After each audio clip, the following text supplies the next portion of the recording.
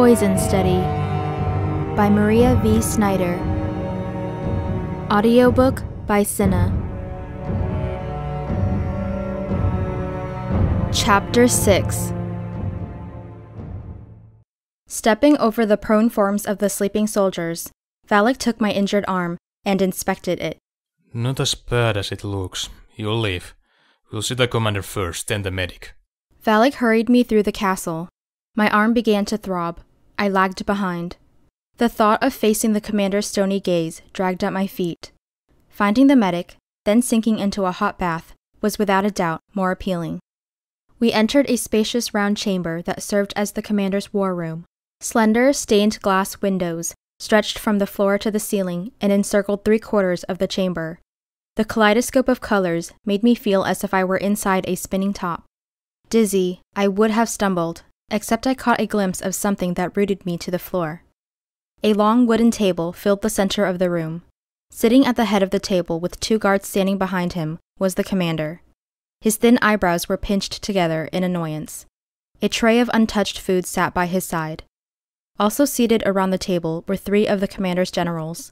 2 of the generals were busy eating their lunch, while the third's fork hovered in mid-air. I focused on the hand. White knuckles equaled white-hot rage. With reluctance, I met General Brazel's gaze. Brazel lowered his fork, his face taut. His eyes held lightning. I was the target, and like a rabbit caught in the open, I was too frightened to move. Valek, you're... Late, I know. There was a slight altercation. Valek said. He pulled me closer. Intrigued, the other 2 generals stopped eating. I flushed, stifling a strong desire to bolt from the room. Having no contact with any high-ranking officers, I recognized the generals only by the colors on their uniforms. My trip to the commander's dungeon was the first time I had been past the border of MD5. Even during the first 10 years I had lived in Brazel's orphanage, I had only caught brief glimpses of him and his family. Unfortunately, after I had turned 16, the sight of Brazel and his son Rayad became my daily nightmare. I had been flattered by the attention of my benefactor. His gray hair and short beard framed a square-shaped, pleasant face that shadowed respectability. Stout and sturdy, he was the ultimate father figure to me. Brazel told me I was the smartest of his adopted children, and that he needed my help with some experiments. I readily agreed to participate. The memory of how grateful and naive I had been sickened me. It was 3 years ago. I had been a puppy still wagging her tail as the bag's opening was tied shut. 2 years I had suffered. My mind recoiled from the memories. I stared at Brazel in the war room. His lips were pressed tight as his jaw quivered. He fought to contain his hatred. Faint with fatigue, I saw Rayad's ghost appear behind his father. Rayad's slashed throat hung open and blood dripped down, staining his nightshirt. A distant recollection of a tale about murder victims haunting their killers until their business was settled filtered through my mind. I rubbed my eyes. Did anyone else see the ghost? If so, they hid it well. My gaze slid to Valek. Was he haunted by ghosts? If that old story was to be believed, he would be swamped by them. Worry that I might not be completely rid of Rayad pulsed through me, but not a trace of remorse. The only thing I was sorry for was not having the courage to kill Brazel when I had the chance. Sorry that I was unable to save my sisters and brothers at Brazel's orphanage from turning 16. Sorry that I was unable to warn May and Kara and help them run away. The commander's voice brought my attention back to the war room. Altercation, Valek? He sighed like an indulgent parent. How many dead? None. I couldn't justify the disposal of soldiers merely following General Brazel's orders to hunt down and kill our new food taster. Besides, they weren't very smart. Seems he was on the verge of giving them the slip when she ran into me. Good thing though, or I might not have found out about the incident. The commander studied me for a while before turning to Brazel. It was all Brazel needed. Leaping from his chair, he shouted, "She should be dead! I want her dead! She killed my son!" But the code of behavior... Damn the code! I'm a general! She killed a general's son, and here she is! Emotion choked off Brazel's voice. His fingers twitched as if he wanted to wrap his hands around my throat that instant. Rayad's ghost floated behind his father, a smirk on his face. It's a dishonor to me that she lives. An insult. Train another prisoner. I want her dead. Instinctively, I stepped behind Valek.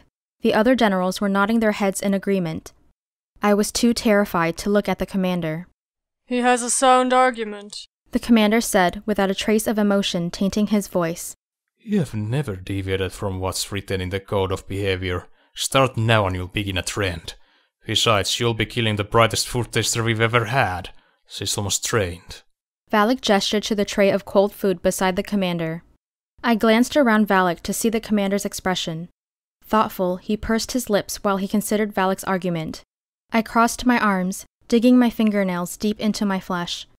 Brazel, sensing a change of heart, took a step toward the commander.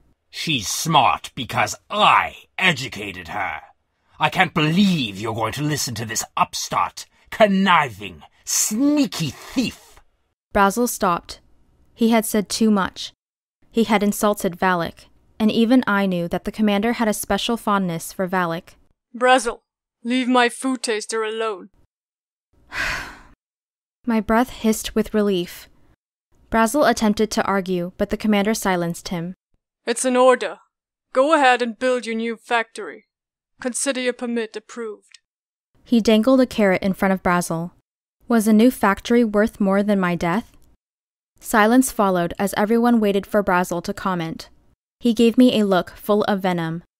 Rayad's ghost grinned, and I guessed from his cat that got the rat smile that the permit approval was very important to Brazel.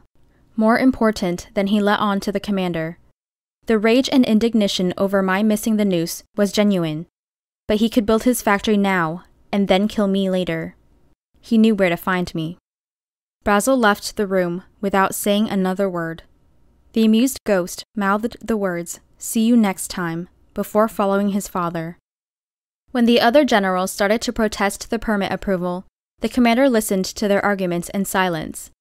Momentarily forgotten, I studied the two generals. Their uniforms were similar to the commander's, except that they wore black jackets with gold buttons. Instead of real diamonds on their collars, each general had 5 embroidered diamonds stitched on their coats over their left breasts. No medals or ribbons decorated their uniforms. The commander's troops wore only what was needed for recognition and for battle. The diamonds on the general sitting close to the commander were blue. He was General Hazel, in charge of Military District 6, just west of Brazel's MD5. General Tesso's diamonds were silver for MD4, which bordered to the north of Brazel's. If a district planned a big project, like building a new factory or clearing land for farming, a permit approved by the commander was required. Smaller projects, like installing a new oven at a bakery or building a house within the district, only needed approval from the district's general. Most generals had a staff to handle the processing of new permit applications. It was apparent from the general's complaints that Brazel's permit was in the initial processing stages. Discussions with the bordering districts had started, but the commander's staff had not yet reviewed and authenticated the factory's plans. Usually, once the staff recommended approval, the commander signed off on the application. The code of behavior only stated that permission must be received prior to building, and if the commander wanted to bypass his own process, he could do so. We had been taught the code of behavior at the orphanage. Anyone wishing the honor of running errands into town had to memorize and recite the code perfectly prior to gaining the privilege. Besides reading and writing, the education I had received from Brazel had also included mathematics and the history of Ixia's takeover by the commander. Since the takeover, education was available to everyone and not just a privilege for the men of the richer classes. My education, though, took a turn for the worse when I began helping Brazel. Memories threatened to overwhelm me. My hot skin felt tight. I trembled, forcing my mind to the present. The generals had finished their rebuttal of the commander's decision. Valek tasted the commander's cold food and pushed it closer to him. Your concerns are noted. My order stands, the commander said. He turned to Valek. Your food taster had better live up to your endorsements. One slip and you'll be training her replacement prior to your reassignment. You're dismissed. Valek took my arm and steered me from the chamber. We walked down the hallway until the door of the war room clicked shut. Then Valek stopped. The features on his face had hardened into a porcelain mask. Yelena. Don't say anything. Don't threaten or bully or intimidate. I've had enough of that from Brazel. I'll make every effort to be the best taster because I'm getting used to the idea of living, and I don't want to give Brazel the satisfaction of seeing me dead. Tired of examining Valek's every facial expression and straining to hear every small nuance in his voice for clues to his mood, I moved away from him. He followed me. When we reached an intersection, Valek's hand grasped my elbow. I heard him utter the word medic as he guided me to the left. Without once looking at his face, I let him steer me to the infirmary. As I was led to an empty examining table, I squinted at the medic's all-white uniform. The only color on the uniform was 2 small red diamonds stitched on the collar. My mind was so muddled with fatigue that it took me some time to figure out that the short-haired medic was a female. With a grunt, I stretched out on the table. When the woman left to get her supplies, Valek said, I'll post some guards outside the door in case Brazel changes his mind. Before leaving the infirmary, I saw him speak with the medic. She nodded and glanced toward me. The medic returned with a tray full of shiny medical instruments that included a jar of a substance that looked like jelly. She scrubbed my arms with alcohol, making the wounds bleed and sting. I bit my lip to keep from crying out. They're all superficial except this one, the medic said as she pointed to the elbow I had used to break the glass. This wound needs to be sealed. Sealed? It sounded painful. The medic picked up the pot of jelly. Relax. It's a new method for treating deep lacerations. We use this glue to seal the skin. Once the wound heals, the glue is absorbed into the body. She scooped out a large amount with her fingers and applied it to the cut. I winced at the pain. She pinched my skin together, holding it tight. Tears rolled down my cheeks. It was invented by the commander's cook, of all people. There are no side effects, and it tastes great in tea. Rand? I asked, surprised. She nodded. Still holding the skin together, she said, You'll need to wear a bandage for a few days and keep the cut dry. She blew on the glue for a while before releasing her grip. She bandaged my arm. Valek wants you to stay here tonight. I'll bring you dinner. You can get some rest. I thought eating might require too much effort, but when she brought the hot food, I realized I was starving. A strange taste in my tea caused me to lose my appetite in an instant. Someone had poisoned my tea.